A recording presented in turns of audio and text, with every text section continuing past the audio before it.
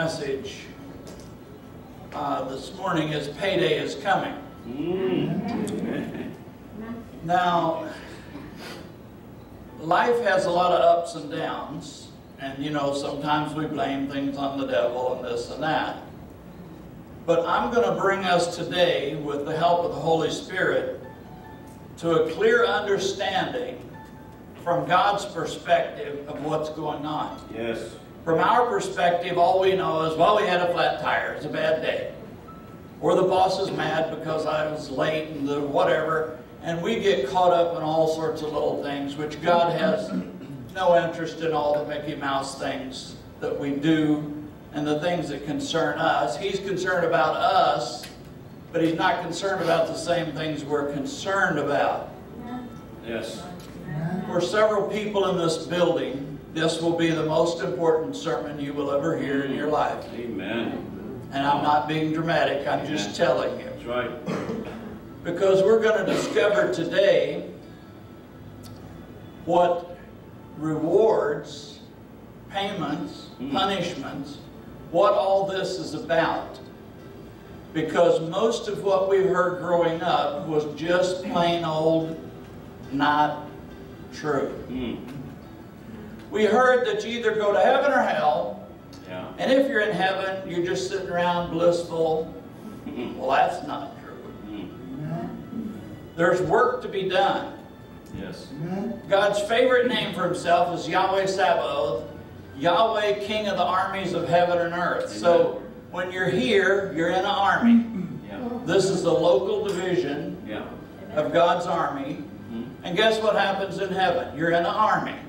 You have a name, rank, serial number, responsibilities, submission to authority. Yes. Just like you do on earth, only it's in another dimension.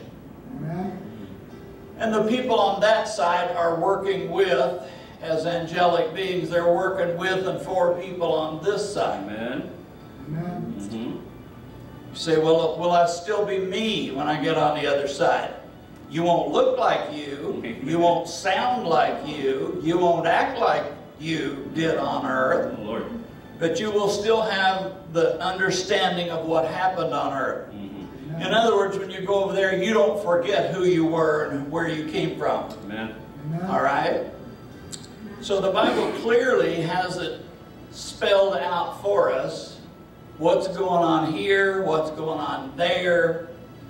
And I want you to understand, there's a scripture that is puzzling to many people. Paul got it from the psalmist David. The scripture says, "Blessed is the man or woman to whom the Lord will not impute sin." Now, impute is an accounting term. Before we had computers, they had a ledger and you wrote down the debts that you owed or the amount you had in the bank. So happy, blessed is the man to whom Yahweh will never put a negative thing on your ledger. Amen. If you're born again in this room, and I hope you are, and I hope it's more than that, there's at least 100 experiences in God. Being born again and filled with the Holy Spirit, that's just 2 out of 100. You say, well, just 100? Well, okay, maybe there's 200. I don't know. But there's lots of things you can experience in God, from miracles, dreams, visions, and healings. There's just stuff you can't even imagine. Paul said, I knew a man in Christ above 14 years ago, whether in the body or out of the body, I know not. But such a one caught up into the third heaven. That's a crazy experience. That's wild. That's unbelievable. That's a mind-boggling, life-changing, dramatic experience. Yes. Well, it's not the new birth, and it's not being filled with the Holy Spirit. It's another experience. And so there are all these experiences that can happen to us, and I trust that you are born again, because we're going to see that there's a great divide between those who are born again. What does it mean if you're born again? It means you've asked Christ to be your Savior, your sins are forgiven. Which sins? Past sins, present sins, and future sins. Yes. You say, well, now, wait a minute now. What about the scripture that says, if anyone confesses sins, God is faithful and just to forgive his sins and cleanse us from all unrighteousness? Yes. Well, what does that mean? It means that when you're getting into mischief, you need to say, wait, I know, I'm consciously aware that I'm messing up. Oh, Lord. That's for your benefit. God doesn't write down on the ledger, you are now a sinner, you've done such and such, you committed adultery, robbed a bank, whatever you think the big sins are.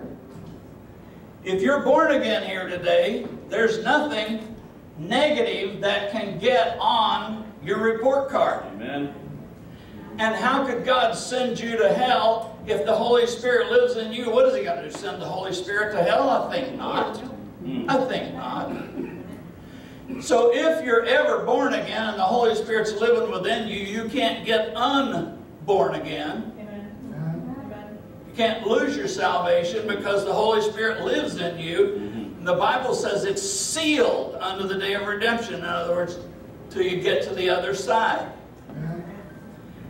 The good news is, if you're born again, there's not anything negative that can go on your report card. You can't go to the bank and say, he committed adultery. She stole from the job at work. He did this. She lied. He did.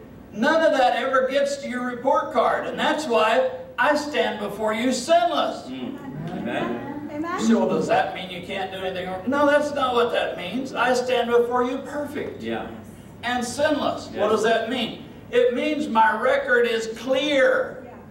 Clear. Yes. Clear. Okay? Jesus paid it all. All to him I owe. He paid it all. If it's all paid, how can you owe for it? Amen. Amen. Amen.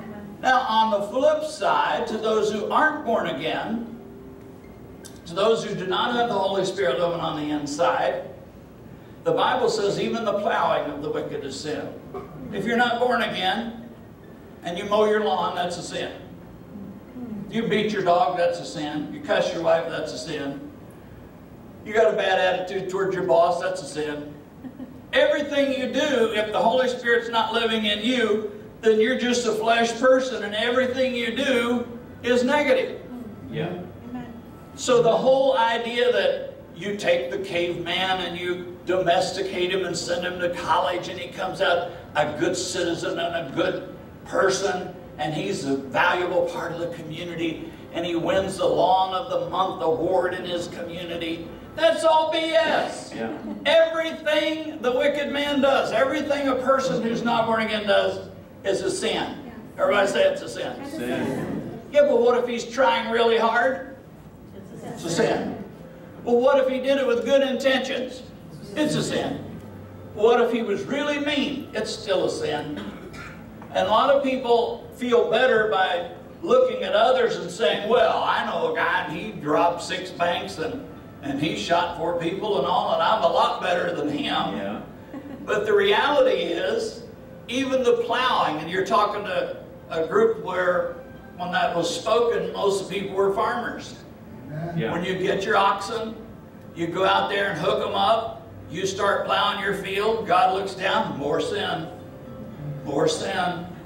Everybody say it with me, more sin. Sin. So what can a sinner do in life? Just sin. Can't do anything else. So, in case you think I might be dreaming up some of this stuff, we're going to look at the scripture. Amen. Because the Bible says, let God be true and every man a liar. That's right.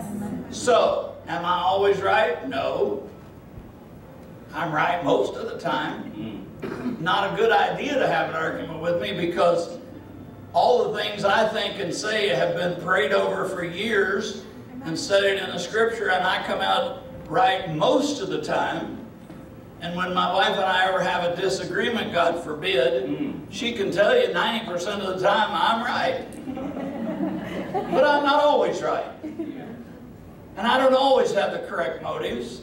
And I don't always do the right thing. I try to. But sometimes we miss the mark. You know, the basic word for sin is miss the mark. Yeah. Right? Mm-hmm. So for a Christian, you're trying to do the right thing. You got your arrow focused on the target, going to hit the bullseye and go, oops, boom. You didn't hit the bullseye, you didn't even hit the target. Right? Missing the mark. But the fundamental thing that we need to understand is that when Christ shows up and we pray, oh God, invade our service. Come, Holy Spirit, you're welcome here. Come on, Jesus, you're welcome here. Come on, Lord. Well, the Bible says whenever He shows up, His reward is with Him. Yes. Isaiah 40 verse 10 says, Yahweh is coming and His reward is with Him. In the book of Revelation, chapter 22, verse 12, the Apostle John says, quoting Christ is saying, behold, I come quickly, and my reward is with me. Yes. Whenever the Holy Spirit shows up, when it's in a service, or at your home, or on your job, whenever the Holy Spirit shows up and you sense the presence of God, He comes with rewards. Yeah. So you and I are working on what kind of a program? If we're born again, only program we have is a rewards program. We don't have a penalty program. We don't have a punishment program. You say, well, God's not going to like it if you misbehave. No, He's not. And He'll say, hey, psst, no, psst. Hey, you, naughty boy, you naughty donkey man, naughty boy, dummy, I'm talking to you. You go, God, what is it? You're going the wrong way. Yeah. Now, lest we think that we can play with God since our credit can't get ruined and all we can do is get rewards. How many of you like a program where all you can get is a reward? The thing is, if you get out of line long enough, you come to a point where God says, okay, I'm through talking to you. Yeah. I've gone to half a dozen ministers and God only sent me to people I didn't know and didn't know their situation. And I went in and told them, God sent me with a message for you. And he, what? Who are you? Well, I'm nobody. I'm just a voice crying in the wilderness. Yeah. But I'll tell you what he said. He said, He's tired of you messing up, and this is your last chance. What? Okay, I'll repeat it in case you were hard of hearing. I'm tired of you messing up. Get back on track. You know what I called you to do. You know what you're supposed to be doing. Now get with the program. Yeah. And they go, oh, really? And I said, you want the second half of the message? Yeah, what's that? Or else. Oh, Lord. See, or else what? I said, that's between you and him. I'm just telling you, no more slack, no more get out of jail free card. You say, well, when you sin, doesn't God just get mad? No, He doesn't get mad. He gets mad at you when you disobey so many times that He's tired of fooling with you. He's invested money and time and love and angel power and things, and He's trying to help you. And He gets tired when we go too far, and then He yanks us in and delivers us to the other side. You say, what do you mean? Well, one of those two, well, I was thinking of two specific men, but there were half a dozen of them. One of them, I preached his funeral about 3 years later. Didn't know him, but we developed a relationship. God sent me to him. He kept doing cocaine and had a 17-year-old girlfriend or whatever, and God just, perfect health. Just took him. Heart attack. He's gone. Goodbye. Goodbye. Hard to preach a sermon for a person who was a minister who fell into the pit and never would climb out. Now, God will give you slack. He lived 3 more years after I went to see him. I preached at their church numerous times. But I'm telling you, we've got to get a hold on the program. God has a program. It's not just all fun and games and happy, although I have a lot of fun. I don't play many games, but I am happy. Righteousness, peace, and joy in the Holy Spirit for all of us. Yes. Somebody say, I'm happy. If you're not happy, then you're not with God's program the way He wants you to be, because He wants all of us to be happy. Amen. That's why He doesn't have a report card with a negative side on it. Yes. Amen. When I go before God, and incidentally, most people say, well, God doesn't say anything. He quit speaking when He wrote the Bible, and He said, I'm done, I don't have anything else to say. Now, that's nothing like that in the Bible. The Scripture says, come boldly before the throne of grace. Well, why would you come boldly before the throne of grace if God can't talk? Yeah.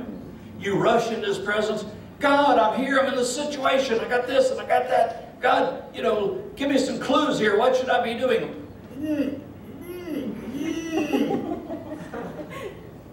The idea that God quit talking, only a moron would come up with such an idea. God can't quit talking. He's the Word. Amen. The Word can't quit being the Word, and the Word can't quit being spoken, but the Word of God in the Scripture is the same as the Word of God that you and I breathe. When the anointing is upon us, we're breathing out the Word of God. Amen. Hallelujah. Amen. Thank you, Lord. Now, I want to make this clear, and that's why I'm going to pound on a few of these principles until I believe that we're all getting it. I already quoted Isaiah 40:10, Revelation 22:12, Romans 12:19, a scripture I'll tell you to turn to some scriptures in a minute, but Romans 12:19 says, Paul said, and he's quoting an Old Testament scripture, he says, vengeance is mine, I will repay, says Yahweh. Yeah. Amen. So every time God comes, He does something for you. Yes. When the anointing shows up, you get a blessing. You see, I could go to a service where the pastor or whoever was speaking was almost brain dead, but if there's anointing in the service, I get my blessing and go on home. Because when the Holy Spirit shows up, the blessing's just flowing like crazy. Like a river of life flowing into the people. Somebody say, I get mine. Making a difference if everybody else gets theirs, I get mine. You say, well, what if... I've seen pastors that get up and preach and they have tight shirts and big muscles, and they stand around like they're a model, you know, and they pose all the time, and you're going, what are you doing? Are you making a fool of yourself on TV? Wake up, man. That's the world's BS. That's not the kingdom of God. Oh, hallelujah. Vengeance is mine, but see, the world would have you think it stops there. Oh, no. That's just the quick and easy part. And vengeance is mine says you don't have to punish anybody. Your neighbor shoots your cat, you don't have to go punch him in the face. Somebody's mean to you, rude to you, disrespects you, you don't have to pull them over and thrash them good. Because God says, vengeance is mine. If it's His, then it's not ours. I don't need to take revenge on anybody. I don't have to pray against people. So, well, haven't you ever prayed against anyone? But I have, but only when they won't stop pestering me. And then I don't put some big curse on them. I just say, God, all that negative energy and all the bad things they're saying about me, multiply it by 10 and send it back to their house. Well, if they didn't say anything bad, then 10 times multiplied 0 would be 0. But if they're into mischief, now they're in trouble. But I didn't curse them. I just sent them their own package. Send, return to sender. And the address is known. Hallelujah. And so, just for those who will see the tape later, Romans 12:19, I will repay, says Yahweh. That's also found in Leviticus 19:18 and Deuteronomy 32:35. Hallelujah. Well, I want to give you another scripture, and then we're going to get into the Word a little bit. Amen. Genesis 15:1, Yahweh is saying to Abraham, I am your shield and your exceeding, unbelievably great reward. Well, Abraham was rich. He had a couple of thousand people in his group. He was the big prophet of the group. He ruled over them like a king, a monarch. total control. See, we've got to look at the way historically the people were living back then. When David decided he wanted Bathsheba, kings in those days, they took any woman they wanted. No one would even go, wait, you can't do that. Yeah. You could do anything you wanted. If he didn't like your looks, he'd just point to you and tell one of the executioners, see that? See the guy? I don't like his looks. Mm. And they just pull you out there and cut your head off. Mm-hmm. And so these guys ruled with an iron hand, and they killed people every day. Yeah. They promoted people and demoted people just like they were God. So we look at David and say, oh, he was a terrible man, a sinner and all that. But in his eyes and in the eyes of the people, they understood that the king had total rule. He ruled just like God. He could have anybody's wife, anybody's daughter, anybody's land. Remember when Ahab wanted the land of Naboth's vineyard? Mm-hmm. Well, the king can take any land he wants to take. That's the way they operated, okay? So we've got to understand a little bit about the thinking of people in those days. Yes. Amen. But God told Abraham, I'm your exceeding great reward. Well, what's the context of all that? Well, the previous chapter, he just got done. Abraham was functioning as a prophet and a king. In the previous chapter, Abraham had just been in this big battle, and out comes a guy named Melchizedek and ordained him into the Melchizedek priesthood. Amen. Whoa! Yeah. Whoa! You say, well, I thought only Jesus was in a Melchizedek priesthood. There's only one person. Well, how about if Melchizedek was in the Melchizedek priesthood? That's where it came from. Yeah. Everybody say it originated. It originated. And he ordained Abraham into it. And guess what else? Every king of Israel, when they were ordained, the priests laid hands on them and said, we're ordaining you into the Melchizedek priesthood. Every king of Israel was always ordained with that wording. Yes. Okay? So we have been raised with so many misconceptions. I'm trying to clear up a few of those today. Amen. But here's Abraham. He just got ordained and felt this big anointing, and he was so excited. He'd never met Melchizedek before, and they just had this big battle. He had wagons full of gold and silver and fancy clothes and servants and horses and all this stuff, and he gave 10% of all that to Melchizedek. Yes. Okay? So, well, Melchizedek wasn't a real person. And that's what the current theologians tell you. Yeah. It's just an appearing of Jesus. Yeah. Well, if he wasn't a real person, he was king of Jerusalem. Yeah. You see, well, it says he was king of Salem. Yeah, it was Jerusalem. Yeah. If he wasn't a real king, how did he take horses, gold and silver and wagons and slaves and take them all back home? Yeah. Okay? So we got to let some of the cobwebs get blown out of our minds. Shh. Blow away some of the cobwebs like the fog on the river early in the morning and you can't see very well. There's just fog. Shh. Let the Holy Spirit blow all that stuff. Shh. Blow that out of your mind so you can see clearly that God has a program and it's not complicated. It's simple. If we get beyond the lies and foolishness that we've been told all our lives, and the crazy stuff we see on TV and here on the radio, Abraham had just got that, and so God says, Abraham, the best thing I'm going to give you is more of my presence. Wow. Amen. And this is a great, great, exceeding great reward. Lord. Yeah. Now what did Abraham say? He was a normal person. He said, well, can I get anything else? Now that's what our carnal mind thinks, isn't it? If you say, well, God's going to be with you and hold your hand. Jesus is going to walk through life with you holding your hand. And you'll always feel His comforting presence. And our thought in the back of our mind is, well, what about a good house? Can I get a good house? Well, what about a riding mower instead of a push mower? Yeah. And we start thinking of things, right? Because we're human. And so Abraham immediately is thinking, well, what else can I get? And God says, I'll tell you what I'll do.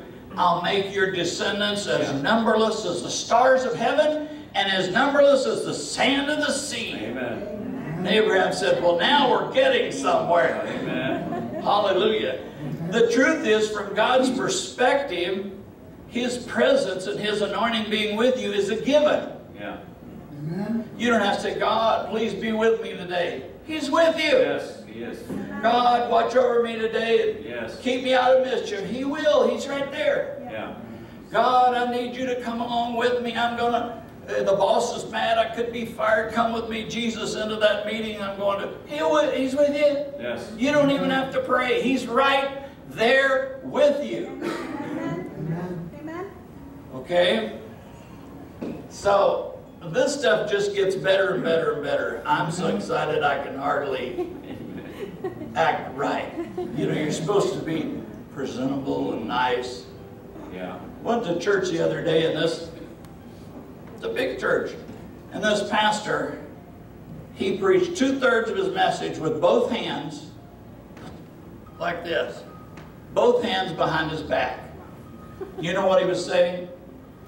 I'm helpless, I'm harmless, don't hurt me, don't let the board get me, don't let the deacons get me, don't let the Women's Missionary Union get me, don't let them all get me, God. I'm so helpless, don't hurt me, I won't hurt a fly, I'm just a weak little sissy pie up here. Oh, Lord. Told my wife when we left, I said, I've never been so disgusted in my whole life. Supposed to get up and preach with power and demonstration of the Spirit and the revelation of God coming forth, and instead you're telling people, I'm weak, I'm a sissy, you don't hurt me. And we dare call that religion? Oh, Lord. I think not. Well, lest someone think I've made all that up, let's hit a couple of scriptures with me, okay? You ready? Amen. Matthew chapter 5, verse 11. Matthew is the first book in the New Testament. Matthew, Mark, Luke, and John. Matthew chapter 5, you're going to like it. Amen.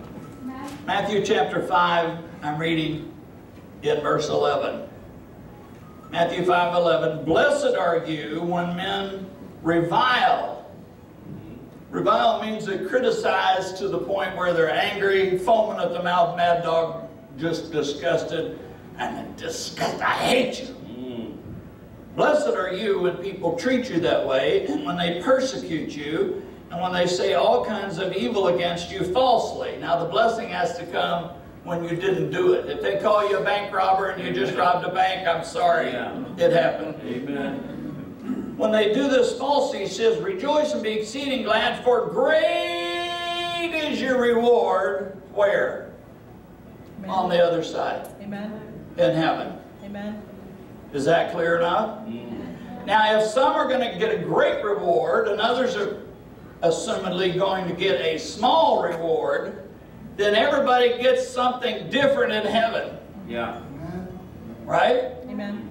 Degrees of reward in heaven by rank, authority. Don't you remember the story where Jesus said to those who were faithful, some were given authority over 10 cities and some were given authority over 100 cities? Amen. That's rewards. Yeah. Okay? So, great reward comes when you stand in the face of persecution. And I'll just tell you in advance, there's two things that get overwhelming, stupendously great, unbelievable, woo, rewards. Standing in the face of persecution is one, and obedience to the instructions God gives you. I didn't say obeying the Bible, I said obedience to the instruction He gives you. That's right. Yeah. You see, everybody wants to hear from God. Somebody give me a word. I had a guy call me in the last week. Say, I'm getting ready to make a big decision. Can you tell me what God wants me to do? I gave him 2 or 3 hints, but I didn't tell him what God wants me to do. You know why? If God gives you a direct instruction and you disobey it, He gets very upset. I told you not to do that, or I told you to do that, and you refused to do it. Don't you know that Jonah didn't just get up one morning and say, oh, it's a pretty day, I think I'll go for a whale ride. I think I'll go to Nineveh and preach to the city. Oh, no, maybe I won't. He didn't get up like that. God told him, go to Nineveh. Yeah. Amen. What happened when he disobeyed, went the opposite direction? God prepared. He prepared. A fish didn't happen along. A great white shark didn't come by. Yeah. God prepared a special fish That's right. that swallowed him and took him deep down into the ocean. Amen. You know what happened to him there? He died. And when he was in the gates of hell, he lifted up his eyes and said, God, I think I made a mistake. I think I'm going in the wrong direction. Can we back up and reverse this? Can we rectify this situation? Can we straighten this out, God? Can we work this out between us? And God said, are we talking work it out like go to Nineveh and preach? Oh, yeah, that's what I want to do. I'm excited, God. Let me go to Nineveh and preach. This, okay. Whale comes up, spits him onto dry land. Yeah. He's alive. Amen. Somebody say, I'm alive. I'm alive. You're alive by the grace of God. Amen. Right. Amen. Amen. So, great can be your reward in heaven. Look at Matthew chapter 6. We're going to hit a couple scriptures in Matthew, and then we're jumping to Hebrews. Matthew chapter 6. Begin reading in verse 19. He says, do not lay up for yourselves treasures on earth. Yeah. That doesn't mean you can't have a savings account. But we need to be understanding where the emphasis and the important things in life are. Because if you lay up a treasure on earth, moth and rust can destroy. Thieves can break in and steal. And I hate to be the bearer of bad news, but human governments and human societies and human banks can fail. Amen. The little city we lived in, Wallace, in 15 years, the bank went bankrupt 4 times. Got bought out. What does that mean? It means they were underwater. They owed more money than they had reserves in the bank. So they sell the bank, and theoretically the bank is worth, you know, $2 million, and they sell it for $1 million because they know they're upside down and they're all messed up. Well, in Greece, their economy failed, and guess what the government did? Yeah. They took everybody's money out of the bank. The government took it all. You say, well, that could never happen here. Exactly, and it could never happen in Greece either. Lord. Unfortunately, it just did. Yeah. Amen. The government does whatever it has to survive. And if that means taking your money, Yeah. I'm not even going to go into all that stuff. You folks should know that by now. We're all adults here. We know we don't, you know, jump and dance for trinkets and beads. Amen. That's right. We look clear-eyed into the reality of what exactly is going on. Yes. Amen. And that's what I'm trying to help us all do this morning. Amen. Yes. Amen. Yes. And I'm not immune. If I misbehave, you think God says, no problem, I don't mind. No. You see, you've got to understand God's perspective. God doesn't care if you smoked a cigarette or fell and broke your leg. He doesn't care about any of that kind of foolishness. He's interested in His kingdom and your heart being for Christ. Yeah. And all the things we're worried about, He's not concerned about all that. You say, well, why all those rules and why the 10 Commandments? Because the people of God have been in bondage for 435 years in Egypt, and they learn how to be murderous and adulterous and lying and thieving and stealing and angry and violent people. They were like a bunch of angry mad dogs, and they were only controlled by swords and spears and whips. That's right. And they went out in the wilderness, and guess what? They were the same people that they were last week. That's That's right. right. Amen. And so Moses said, these people are wild and crazy and out of control. See, he'd been gone for 80 years. He said, these people are wild and crazy and out of control. He said, well, we're going to give you some rules to tighten them up. and get their conduct back into something reasonable because they're totally mad dog, out of control, foaming at the mouth, crazy people. Yeah. That's right. And we want them to be worshipers of God instead. So he gave them those rules, and they'd forgotten the name of Yahweh. They were no longer worshiping. They no longer called God Yahweh. They spoke of all the gods of the Babylonians, Yeah. the Egyptians. Amen. Amen? So he gave all those rules as a temporary set of instructions to explain what is going to get you into trouble. Yeah. You say, well, now if God doesn't care about all the things we're worried about all the time, what exactly, where does that leave us? Well, it leaves you with this. God gives you instructions that he wants you to follow. Yeah. God loves you and he wants to love you into cooperation. God loves you and wants you to have a good and a happy and a peaceful life. God loves you and he's not going to put anything negative on your account no matter what you do. Doesn't mean you won't do anything negative, but it means it's not going on your account. As far as he's concerned, there's no sin on your account. If there's sin in your account, then you'd have to go to hell, but you can't go to hell because the Holy Spirit's on the inside, and since the Holy Spirit's on the inside, there's no sin on your account. Amen. Does that make sense? Amen. Yes. Amen. So here you are, sinless, spotless, washed. Everybody say, I'm clean. Clean. Somebody said, well, you don't know what Freddie did last night. That doesn't make any difference what Freddie did last night. Yeah. If Freddie was misbehaving last night, God's going to say, Freddie, hey, Fred. Talking to you, Fred. Going in the wrong direction. Lord. Hello. Yes, amen. Going in the wrong direction. One time my wife and I were driving. I had a big new Buick and I was flying down the road, probably exceeding the speed limit. But God didn't care. Speed limit is there so that we don't kill each other when we're driving. Exactly. God, why would God care what the speed limit is? Yeah. Why would God care whether they made marijuana legal or illegal, or whiskey legal or illegal, or you live in a dry county and a wet county? God's not interested in all that. He gives us rules to help us not to hurt each other. That's right. Amen. Well, why shouldn't I commit adultery? Because it hurts your family and your spouse and those around you. Amen. Well, why shouldn't I steal from my neighbor? Because he worked hard for that stuff. Yeah. And he's got a difficult enough life without you taking his stuff when he's not looking. That's right. Yeah. That's right. And the things that get us in trouble are the things that we do intentionally to hurt other people. Uh-huh. God does care when we hurt one another. Yeah. Yes, amen. Right?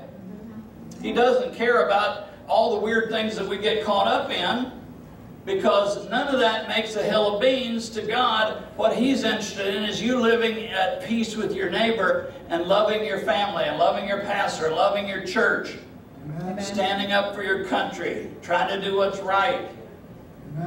Amen. Okay? Yeah. So you're saying he doesn't care what we do. I'm not saying that. Don't misunderstand. Paul said that because of the grace he was preaching, that people thought he was saying, sin all you want. Yeah. God will just forgive you. That's That's right. Paul said, God forbid. That's not what I said. Amen. Amen. Everybody say he was misquoted. Whatever. Yeah. So I don't want to be misquoted. Yeah. I'm not telling you to live any way you want, because there is a penalty attached. That's right. You can rob a bank if you want to. Well, what are you going to do with the FBI? Yeah. That's right. Come on. Amen. Yeah, I counseled a minister who robbed several banks, Wow. Yeah. and he died. Yeah. Spent all night. He gave me his New Testament. He had 6 kids, and he was born across the Mexican border out in California. And he went over there 2 or 3 times a month. And he was broke and faithful in church and all. And somebody said, look, I got a little package, and if you just put it in your suitcase, we give you $5 grand to walk it across the border. Well, they saw him coming on. He knew the guards of where he crossed by name and everything. And they knew he was a preacher. Walked the stuff across there. It was drugs. Wow. And so a couple months later, he said, you guys need me to walk anything else across for about 10 grand? They said, sure. Oh, man. Well, the next thing you know, he's living in a big house, bought himself a Mercedes, got money to burn, and they said, how'd you like to go on a bank robbery? Oh, no, I'm not going on any bank robberies because somebody could get hurt. Well, anyway, he was the getaway driver, and he drove for several bank robberies, and now he had satchels full of money, you know, little briefcases full of money, and those little gym bags where you put your bowling ball or your gym shoes in. He had bags and packages full of money all over the house. Wow. Yeah. Still preaching. He was one of the elders, but he was ordained and he preached a lot. He was a really good guy, and his wife's sweet, and we'd known them for many years, and they had, is it 6 or 8 children, dear? I can't remember. 8. A whole household. It looked like the steps going up the stairs. And they're all living for Jesus today. But old Dad got into mischief. You say, well, the preacher couldn't do that if he's born again. Sure he could. There's no temptation taking you but such as is common to man. Yeah. But God will, with every temptation, make a way of escape. Yes. He didn't have to go rob a bank. No. That's right. So he was up all night. He said, I messed up, Dr. McKinney, because these guys told me if I don't do another robbery with them this week, they're going to kill me and all my family. So I just think I'm going to have to go to the FBI and turn myself in. I said, well, what do you think? You're going to go down there and rat out this gang of people and they're going to let you live? Is that what you think? I talked to him all night. We had breakfast together. He gave me his New Testament. And I said, well, what's your decision? I told him all night, come home with me. I'll feed you and your family for 6 or 8 months or a year. And you can get yourself back on track, get things worked out between you and God from the rebellion you've been in. And you can have your life straightened out. I would tell you his name, but his name does not matter. But by the grace of God, it could be me. It could be you. Yeah. Amen. You never know what you do until you don't have anything to eat and you got 8 kids at home. That's right. It's rough. Nobody said this was going to be a picnic. No. I enjoy myself most of the time as if I was on a picnic. But some people would say that's kind of delusional. Amen? Amen. So he went on and did another robbery. That was like in September. And God told me on New Year's morning, he said, you're going to see death today. I said, dear, we were driving across North Texas and Oklahoma and going somewhere to preach. And I said, dear, the Holy Spirit just told me I was going to see death today. And she said, well, you better drive careful. So we didn't know if we were going to see an accident or what we were going to have. Phone rings. Hey, what's up? Friend of ours for 30 years. What's up, honey? How you doing? He's dead. I said, oh, I'm sorry. What in the world happened? Well, they went out to do a bank robbery, and somebody had tipped off the FBI, and the FBI was there, and he got shot and died in the robbery. So let me tell you what. When God comes to visit you, He only brings rewards. Everybody said that's all. That's all. Don't bring anything else. But if you're misbehaving, Lord. when He shows up, He also whispers in your ear, you need to get it together. You're going the wrong way. This is not good. I want to help you here, but you're not going the right direction. Yeah. Amen. Does anybody hear what I'm saying? Amen. And ultimately, what He will do, if you resist and go the wrong way enough, and He warns you enough, what He will do, whoop, He just takes you out of the picture. I told you last night about William Branham, the greatest prophet of the last century, as far as we know. He was 10 or 15 years younger than me, at the height of his popularity, doing stadium meetings with tens of thousands of people and crazy people being healed. 100 at a time, all over the place, crazy. Wheelchairs being knocked over and people running all over the building. Craziest stuff you ever see. It makes the crusades you see on TV look like child's play. This guy was the real deal. And I'm not saying, I mean, Benny Hinn is a very anointed person and he is the real deal. He's just not in the same category as this guy.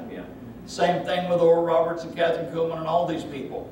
Just not in the same category. Well, what happened to him at the height of his ministry? That's right. 1965. Yeah. He pulled up to a stop sign out in the middle of nowhere. Yeah. Bam! And he was hit with another vehicle. Exploded. His vehicle exploded into flames and he was gone in a second. Boom! Yes. Everybody said he's gone. Gone. Well, why would God do that? I told you, and you're not listening. Hello. I'm giving you another chance. Get with the program. You know what you're supposed to be doing. You haven't been praying. You haven't been saying them out. You haven't been preaching. You haven't been doing any of this stuff I told you. Get in with the program now. There's nobody so high and mighty that God is impressed. Oh, Lord. And He loves to give instructions. We say, oh, help me find the will of God. I'm sorry. It's not your job to find the will of God. It's God's job to let you know what He wants you to do. Yes. So, well, what if I don't know what to do? Well, then just stay put, tread water, and do what you're supposed to be doing until He gives you some instruction. Right.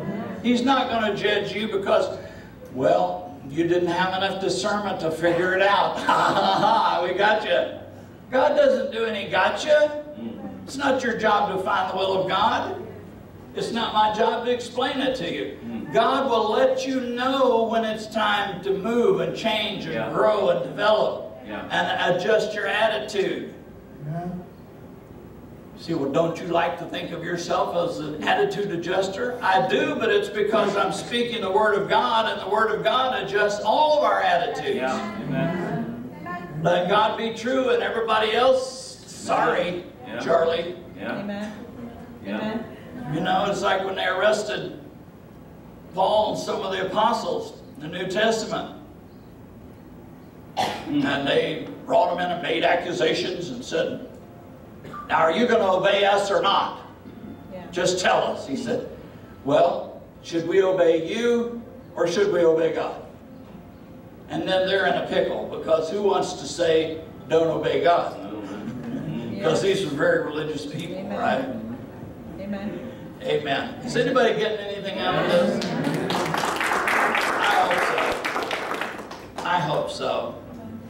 I want to say a word before I go to Hebrews.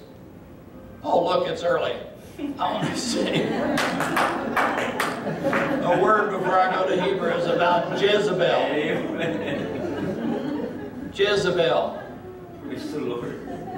Jezebel was a wicked queen over Israel. And her husband's name was what? Ahab.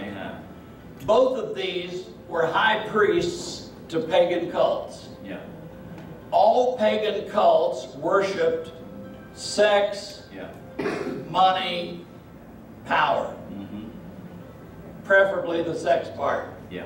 All the pagan cults had their temples were just a house of prostitution.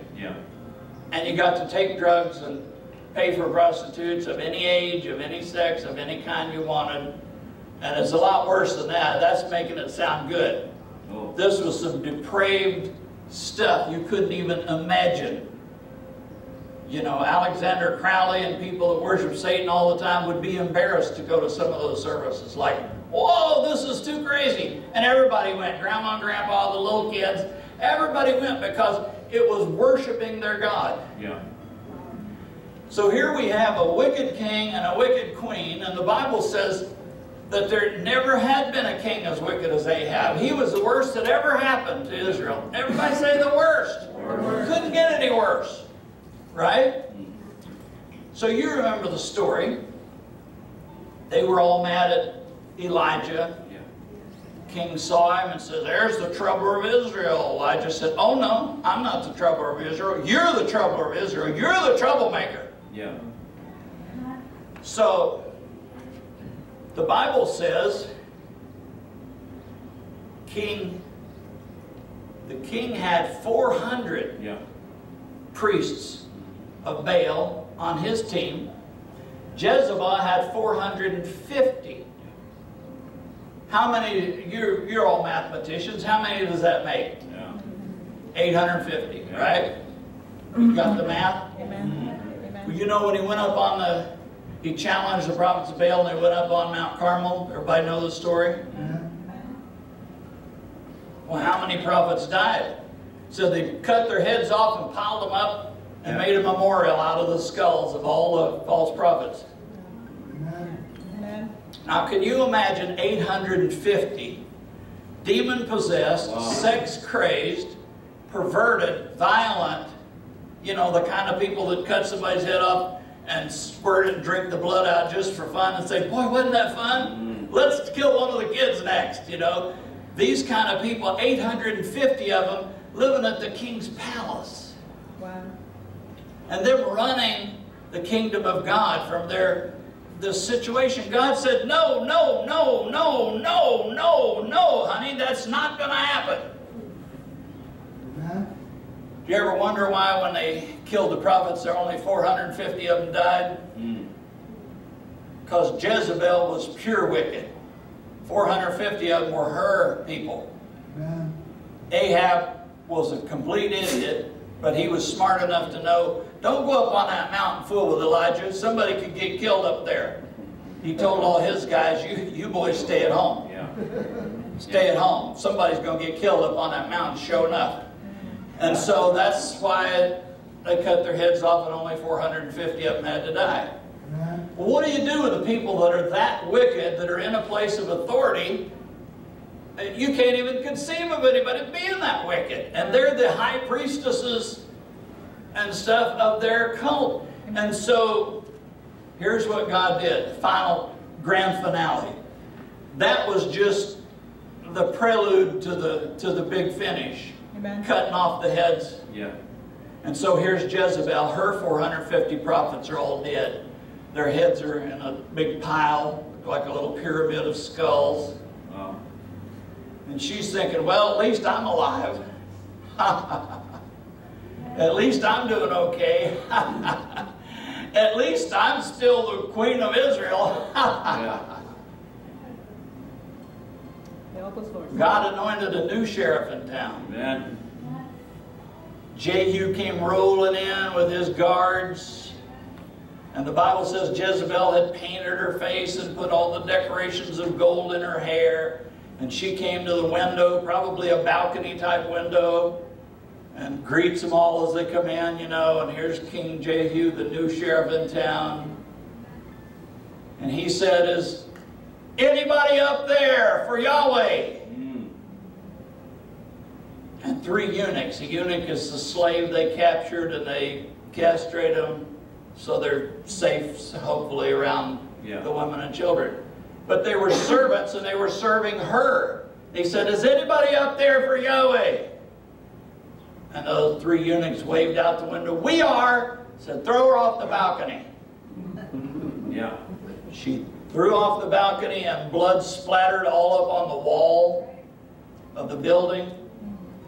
King Jehu and his horses came over, and they just trampled her into a bloody pulp with the horse feet. Just stomping and trampling and killing and stomping and stomping and stomping. And then they rode off, and the dogs came in. And the only thing that was left of Jezebel for them to put in the coffin or whatever kind of ceremony they were doing, the only thing left, the Bible said, was her skull. Not her head, because all the meat had been gone. Everything was chewed up and eaten by the dogs. The skull and her hands. Say, well, does God just let wickedness go on forever? No, no, no, no, no, no, no, don't think that. That's not right. Because God does not bring judgment upon problems quickly, then we think, well, he either hasn't noticed or he doesn't really care.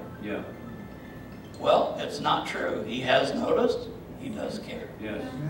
The Everybody say it with me. He has noticed. He does care. And so payday, someday, God came and rendered unto wicked Jezebel the just rewards of her, and her bones laid out in the street, and the dogs were fighting over her, pulling on her bones and eating her feet and all that kind of stuff. And she was the queen. And the gold and the fancy stuff she had on, the dogs ate it. It became dog food.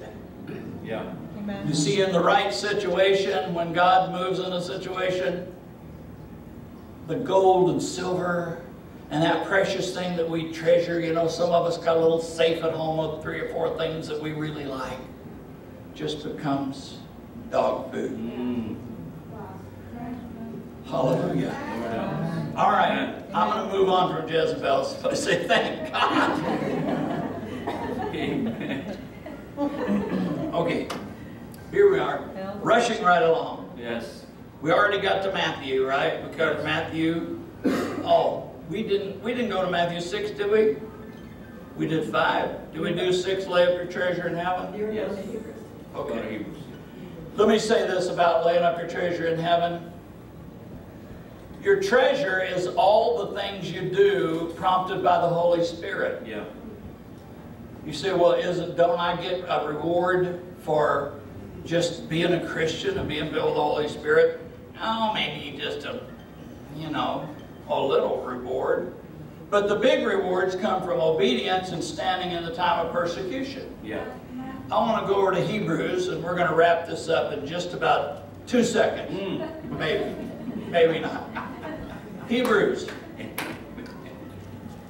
The book of Hebrews, Lord. chapter 6. You're going to enjoy this. Yes.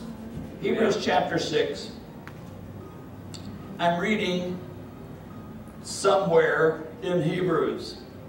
How about chapter, where am I? I got chapter 11. But I had something I thought in Hebrews chapter 6. Well, maybe I need to skip, so I can't cover everything in the Bible today. Yeah. But I do want you to get a little bit of blessing along the way. Amen. Let's go to Hebrews chapter 11. We'll skip a scripture. Say, thank you, God. Be merciful. Hebrews chapter. You know, I'd rather preach than eat ice cream and fajitas. Oh, Lord Jesus, help us. Hebrews chapter 11. Let's start at verse 6. Without faith, it is impossible to please God. Yeah. Well, obviously, to get born again, you have to have faith in Jesus Christ, right? Amen. Yes. You say, God, I believe you exist, and I believe in Jesus, and I believe that he died for my sins. And so, without faith, it is impossible to please God in any way. The person who comes to God must believe that he is, that he exists in his invisible world. All right, do you believe that? He's up there, he's in his invisible world. No doubt he's there, but that's not enough. Yeah. You have to believe that he is a what? Rewarder. Amen. Words. You say, well, God is love. Okay, he is love, but he's also a rewarder. Yeah. I mean, he's also righteousness and peace and joy. He's a lot of things. Amen. But in terms of the mechanical, how's it working and what are we doing, he's a rewarder of those who diligently seek him. Yes. Amen? Amen. And so if you understand God at all, then you know that he's a rewarder. Now, what is the difference if he's a rewarder if everybody went to heaven and got the same reward? Yeah. That would be meaningless, Yeah. right? Exactly. You don't all get the same reward. Some get rulership over nothing. Some get rulership over 5 cities, or 10 cities, or 50 cities, or 100 cities.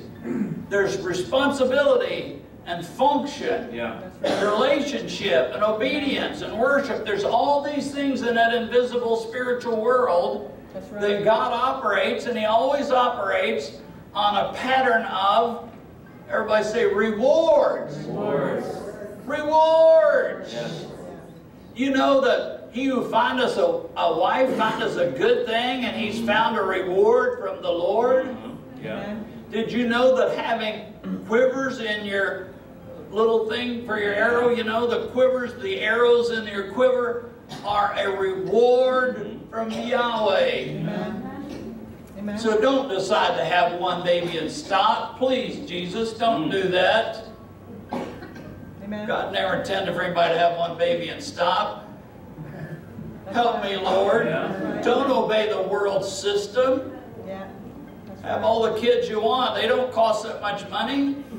Say, yes, they do. Well, they only do if you follow the world pattern. Uh-oh. That's right. If you don't follow the world pattern, They're cheap.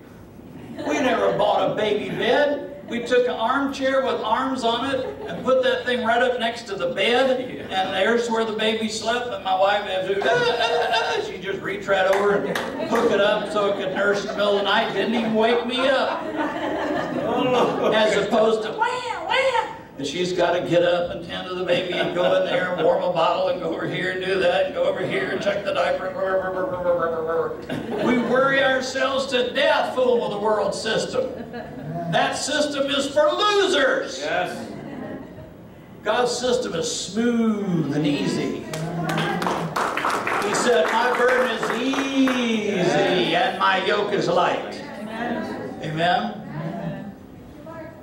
Got to diligently seek Him, and then what does He do? He rewards the crap out of you. Yes. Woo! Yes. Now, That's right. I'm Amen. loving this. Let's turn over to Hebrews 11:35.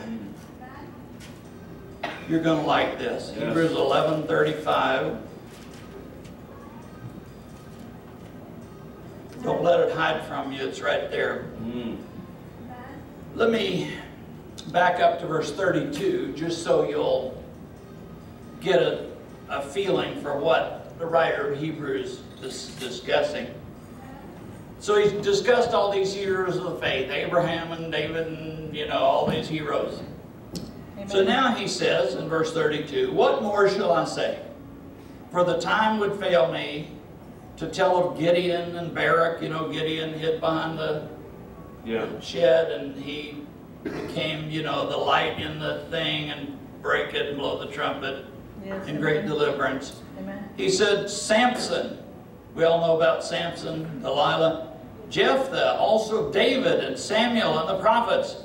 He says in verse 33, through faith they subdued kingdoms, worked righteousness, obtained promises, stopped the mouth of lions. That's the Hebrew boys. And this one guy told me when he was little, he's a black pastor, he said, I always thought it was Shadrach, Meshach, and a bad Negro. He said, I didn't understand why the one guy was a bad Negro. It's Abednego. He says in verse 34, they quenched the violence of fire, they escaped the edge of the sword. Out of weakness they were made strong, they became valiant in battle, they turned to flight the armies of the aliens. Women received their dead raised to life again. Woo! What a list of miracles and deliverances and rewards and wonderful blessings. Incredible stuff. Amen. Wow. Everybody said wow. Wow. Wow. Now it gets serious. Yes. Wow. Now it says two little words. We're switching gears. He said, but others. Yeah. Everybody say others. Others.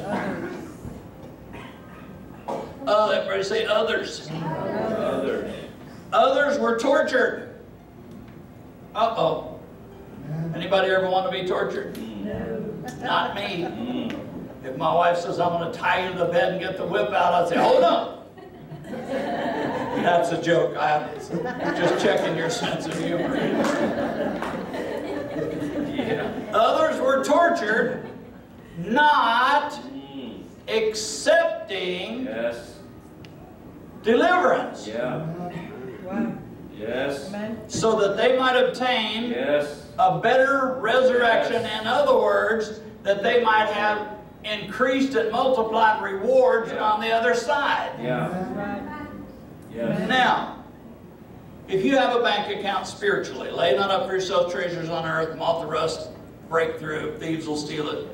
Lay up treasure in heaven. What are the treasures we're laying up in heaven? Acts of obedience. Yes. Acts of love. Acts of blessing. I went to a church once, and there was a guy in the church that ran a detail business. He said, I was driving a Mercedes at the time. He said, let me detail your Mercedes tomorrow afternoon before the service. I said, okay. He said, I'll come by the motel and pick it up. I said, okay. Man, he worked on that thing. It looked better than a brand new car. I was amazed at what he did. I said, man, how much do you charge for a detailed job like that? He said, wait a bit. He said, I spent all day on it. I said, well, how much do you want? He said, Jesus paid it all. Yes. Amen. He did an act of service out of love, and I believe the Holy Spirit encouraged him to do that out of love and obedience. Amen. So he's got building up treasures. He's doing things. He's obeying the Holy Spirit. Amen. He's working with God. He's working with others. He's loving his family. He's doing all the things he can possibly do. And it's not that we're trying to make God happy. God's already happy. That's right. But he set up a system. How many of you know when you throw a bucket of rocks in the air, Yeah. you're going to get beat in the head with rocks? Yeah. He set up a system where when you're mischievous, you're going to suffer. Yeah. Right. When you walk with God and you're righteous, you're going to have rewards. Amen. Right. Amen. Now, the Bible says, you correct me if I'm wrong, it says they could have been delivered. Yeah. Amen. Well, how do you get delivered when you're in these terrible situations? You call on your heavenly bank account. I need to make a withdrawal. Yeah. It's mine. I have blessings, turnarounds, incredible things in my account. Yeah. I can pull them out and get a deliverance. I can get any kind of miracle. I can get whatever I need to help me because I have the money, the stuff, the blessings in my account. I can pull some out here on earth, or I can suffer and wait to get my reward on the other side, Amen. or some portion of it. That's right. Amen. They chose to suffer now and not make the withdrawal. See, well, if I had the wherewithal to make a withdrawal, I'd get me some fancy duds in a big house, and you know, I'd be on TV telling jokes and stuff. I'd just be wild and crazy and rock and rolling, you know, with the big time. Well, you can get rewards now, Yeah. or you can get rewards later, Yeah. because they're your rewards. Now, I told God a long time ago, and the truth is I don't have any money. I've never owned a house. I never gave him hootie about the whole thing. Never owned a house. Never had any significant amount of money. I make about 15 grand a year. Say, well, you sure appear to make a lot more than I do. Make a whole lot more than that. Well, how does that work? Well, people just keep blessing me. Giving me things. Giving me cars. Letting my kids go to school free. My daughter Jessica got $30,000 worth. 8 years full-time dance student at the best dance studio in Houston, Texas. She was a star. Everybody say free. Free. Free. Free. Free. Free. Not 30,000, not 20,000, not 10,000. Free. So how do you do that? I don't. God does. Yeah. Because I'm working on a heavenly bank account, and the more I do, the more God says, you know what, let's keep him encouraged. Get that bank account going, man. Get this thing laid out. He's just helping people, blessing people. I've paid people's rent, given people cars. I've done more things for people. I used to give away, I don't keep track anymore. I used to give away at least $2,000, $3,000 a year to people for whatever. They can't pay the light bill. They've got this problem. They're 3 payments behind on their car. And I help people all over the world. I even help people when I go on mission trips. I take a whole bunch of extra money and pass it out to people that need this. Pastor's building a house and it's stopped construction because they ran out of money, and I give him a few $100 American, which is like, to them, that's like 25 grand or something. Yeah. You know? Amen. So I'm always giving and helping and loving and providing for others, and God's always wanting to help me, and so He just keeps blessing me and blessing me and blessing me and crazy stuff, miraculous stuff. And some people have been confused, and I was even accused in one church where I was preaching, and I told a bunch of stories about what all God had done. You're just one of those prosperity preachers. You're just preaching about money because you want to take all of our money. I said, well, clearly you didn't hear anything I said. Yeah. Because I'm not preaching prosperity. I'm preaching the Word of God. And God is a prosperous God, and He will let you do. I mean, He's happy for you to have a house. He's happy for you to have a car. You know how hard it would be for God to provide me with a house? Yeah. You know, if you swatted, like you swatted a fly, He could give me a house easier than that. Yeah. I'm not concerned. I'm 68, never owned a house. I don't care. You know what I care about? Amen. Amen. I said, God, I want to be anointed to preach your word. Yeah. And I want to have revelation. I want to understand it. I don't want to just read it. Yeah. I want to understand it and be able to break it down and make people see clearly this is what God is doing. Yeah. And he said, well, is that all you want? I said, that's all I need. And he took me at my word, and that's all I've been getting. Now, if there comes a time when I need to get a house, He'll bless me supernaturally, and I'll have a house. Okay? One time we made a list, and we were going on this ministry trip and hit several cities. I made a list. I said, dear, somebody said, you know, if you're praying, you need to make a list so you can check them off when God gives them to you. And I put down I need a new pair of boots, and I need a new wristwatch. And we put like 7 things on that list. We went on a 2-week trip, and we got home, guess what? 6 of the 7 things God provided for free. Guy said, man, I just bought these fancy boots. They're just a hair tight on my feet. Try one on. I tried it on. I said, woo, that feels like heaven. He says, they're yours, brother. They're yours. Another guy said, you know, I got a watch collection. I got so many watches, I just don't know what to do. Come over, pick out one of these. Pick out one of these new watches. You know, you got a collection, so you're not wearing them. They're just all lined up in this little box. I said, well, how about this one? He says, okay. And I got a new watch. And I got 6 of the 7 things, Bishop Renner, in 2 weeks, from people who didn't know that I had a need, and I didn't ask anybody for anything. They just volunteered and gave me the stuff. You say, well, I'm not sure I can live like that. Well, you don't have to live like that. You can negotiate with God. Come now, let us reason together, Yes. saith the Lord. You negotiate with God. Amen. How do you want your life to go? What kind of lifestyle do you want to live? Amen. That's right. You know, the big money's around the big demons around the big money. You say, well, I just want to have a lot of money so I can bless all my family. Oh, Lord. Okay, but be careful, because you know, of all the people that won the lotto, 50% of them said it completely destroyed their life, destroyed their marriage, destroyed their family, destroyed their health. They were completely ruined. They got $5 million and it ruined their life, and they might as well just be dead. Yeah. And they hate it. They hate everything. They hate everybody and everything. It just ruined them. They're just ruined for life. Never be right again. The big demons are around the big money. Oh, Lord. And you let $200,000 or $300,000 float by here in a little satchel, and you'd see some people scurrying around in a hurry. Right? Amen. I believe that God wants to challenge us today. Do you believe that He's a rewarder? Amen. Do you realize that you're laying up treasures?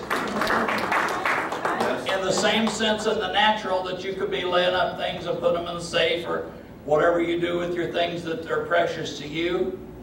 I got a little ring. I didn't buy the ring. It was my dad's ring. He paid $1,200 for it 50 years ago.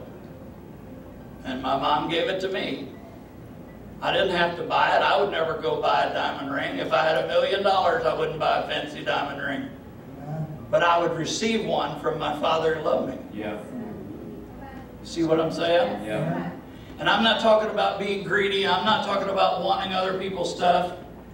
You know the scripture where Paul says over in Corinthians, one says I'm of Paul, one says I'm of Apollos, and one says I'm of Peter, and all that.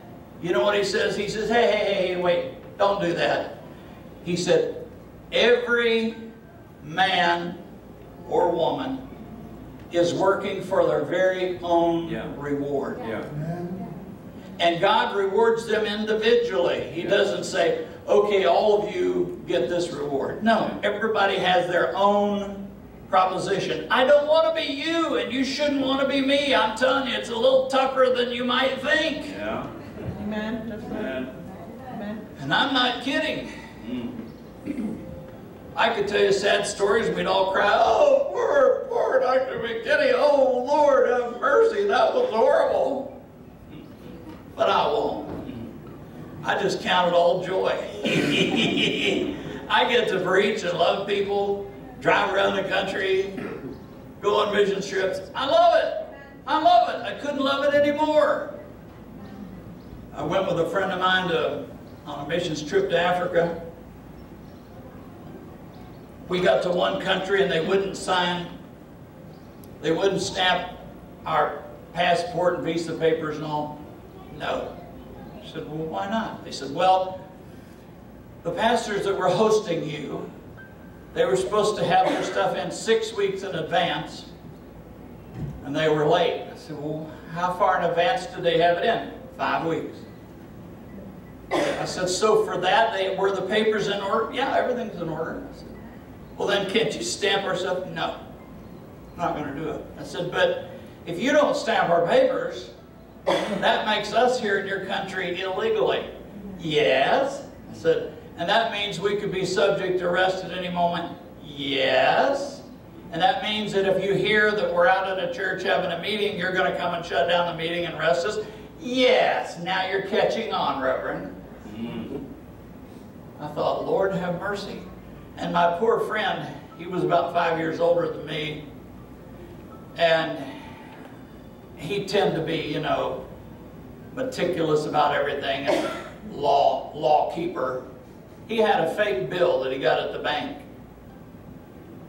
And I said, well, you didn't fake it, you didn't print it, you could tell it wasn't real, wasn't even that good a copy. I said, just spend it, let somebody else worry about it. No, brother, I have to take it home to the United States and go to the bank where I got it and talk to the bank manager. And I said, it's way too much trouble. Just spend the thing and let somebody else worry about it. This guy was a real stickler. And he was so concerned. We came in, we were there a week, and every day we came back and said, are you sure we can't get those things stamped? We went to see the mayor of the city. We went to see the U.S. consulate or whatever the officials were from the U.S. We went to see the chief of police. Every day we came in and we got the same story. We're sorry, we're not going to stamp your papers and you're still here illegally, so you better be careful that you don't get put in prison. And some of those jails in some of those countries are pretty hard to get out of. A lot easier to get in than it is to get out. Amen. Yeah. So by the time we got on that plane heading for home, he was as gray. He looked like death warmed over. I said, brother, are you okay? I'll be okay. I just need to get home and rest. I'll be okay. I'll be okay. He got home. We got home on a Thursday. Yeah. He had a guest speaker on Friday. Speaker they'd known for years. The guy preached. After church, they went home. His wife had cooked a roast and all that stuff in the oven. And they sat down there in the living room. And this pastor said to the guy, who are you? And the evangelist said, well, you know me. I don't know you. I've never seen you before. Who are you? Well, I'm your pal. We just got done preaching over at the church. He said, what church? The church you're pastoring, man. The church You're pastoring. He says, well, you need to leave my house. I don't know who you are. I don't even know what church you're talking about. Wow. The guy had a massive stroke right on the spot. He went to the hospital. The next day he had a heart attack. Yeah. He got out, he exercised, took his pills, and did everything he could. For about 6 months, he had another heart attack and died. Yeah. The stress of that trip, and I'm not exaggerating, it was a very difficult trip. There was victory all around, but there was also opposition all around. Very stressful, high intensity.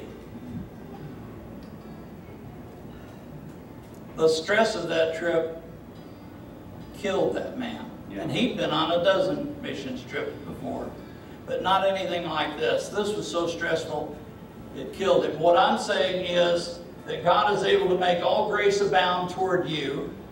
Don't expect that your life is going to be a bowl of berries every day, but you keep looking to Jesus, the author and finisher of your faith, Yes.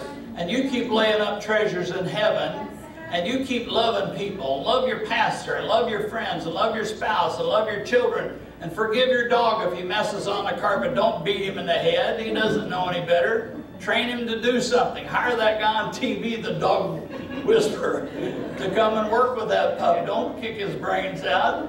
Try and work with God and try and work with the Holy Spirit and lay up some treasures. And then you have a decision to make. When you got something laid up, you got to make the decision, well, do I want to pull any of that out and take care of some things and make my life easier? Yeah. I remember the first time I ever rode in a car that had air conditioner. Yes, I am that old. Back in the 60s, most cars didn't have an air conditioner. But by the time you got in the 70s, everybody's car had air conditioner, just about. I can remember back when driving the car a long distance across the road was very tedious. It was hot and sweaty and swelled up all over. Oh, I'm dying with this heat. But you have a decision to make. Decision one, if you're not born again, you need to get born again. Most of you people, I've seen your faces, I've prayed for you. Most of the people in this room are born again, so I'm not going to pursue that in particular. But as born again children of God, we have an account. You say, well, how much is in my account? I don't know. I don't know what you've been doing. I don't know if you've been loving on your wife or beating her. I don't know if you're good to the dog or kick it. I don't know if you've been running your pastor and his wife into the dirt or lifting them up in prayer. I don't know what you've been doing. I don't know if you steal stuff at work or if you pray for the boss. I don't know your condition, and it's not my problem, but I'm here to tell you, whatever you got in your account, if it's $50 or $500 or $50,000, you have a decision to make. You can take out of your account, if you got something in there, you got something in there anyway, you can take out of your account to make your life easier here and now. Or you can just keep doing good works and say, I don't mind. We got in a situation once where I slept on the sofa for 3 years. I'm not complaining. I'm just telling you. We were in a situation once for 6 months, I slept on the floor, an oak hardwood floor, on a sleeping bag for 6 months. I didn't complain. Went to sleep looking in my wife's eyes and saying, I love you so much. You look like a big milkshake or an ice cream bar or something. Plate of fajitas. I love you, honey. I'm not complaining. Everybody say he's not complaining. I'm just telling you. You can either accept things in stride, or you could say, oh no, I'm going to pray and I'm going to beg God, oh God, help me do this and help my life to be easier. The truth is, I don't need my life to be easier. I need more blessings from God. And so to do that, amen? To do that, all I got to do is keep putting in my heavenly bank account. Making a deposit. You go in the bank, they say, deposit or withdrawal. I say, making a deposit. Now the difference is, When you make a withdrawal from your heavenly bank account, Jesus is happy either way. When you go to the bank, when you make a deposit, everybody in the bank's grinning. Yeah. When you come in and say, I want to take $5,000 out, I'm cleaning my account out, all of it. Closing an account? Taking all the money? Oh my gosh. And everybody looks like, this is so bad. This is so bad. You know? That's right. But God's not that way. Yeah. Yeah. You can put the money in and then it's yours. You can take it out here or take it with you. You can get your blessings now. You can get them later. Amen. You can do it however you want to do it. Everybody say it's my decision. My decision. If you're not born again, everything you do, from mowing the lawn to feeding the dog, is a sin. Because you can't do anything else. But if the Holy Spirit lives in you, everything you do is pulsating back and forth between you and the Holy Spirit, just like a heartbeat. Boom, Amen. boom, boom, boom, boom, boom, boom. Amen. In the movies, when they want to get you excited and they're building up for the scene of the murder or the rape or some terrible thing that's really exciting, they start the beat like a normal heartbeat. Boom, boom, boom. And as intensity builds, the music speeds up. Boom, boom, boom, boom. And your heartbeat tends to race right along with that beat. And you're so excited you're about to bust a gut. Oh, and it's just a bunch of fake, silly actors. Yeah. Silly people. And if you knew how wicked and perverted and silly they were, Oh, Lord. you, when they came on there, you say, get that filthy, reprobated scum off of that program. Lord have mercy. A guy who hobnobs with a lot of rich movie stars told me once, he said, nobody knows the struggles. He said, these people are wicked and demonic. Wow. Half of them worship Satan and they're all kinds of crazy. He said, they're fighting the bill collectors all the time. So I asked the guy, I said, well, how are you doing? He said, well, I owe $140,000 on my American Express card just for this month. And he said, I've got about 100 grand in the bank. I'm about 40 grand short for this month.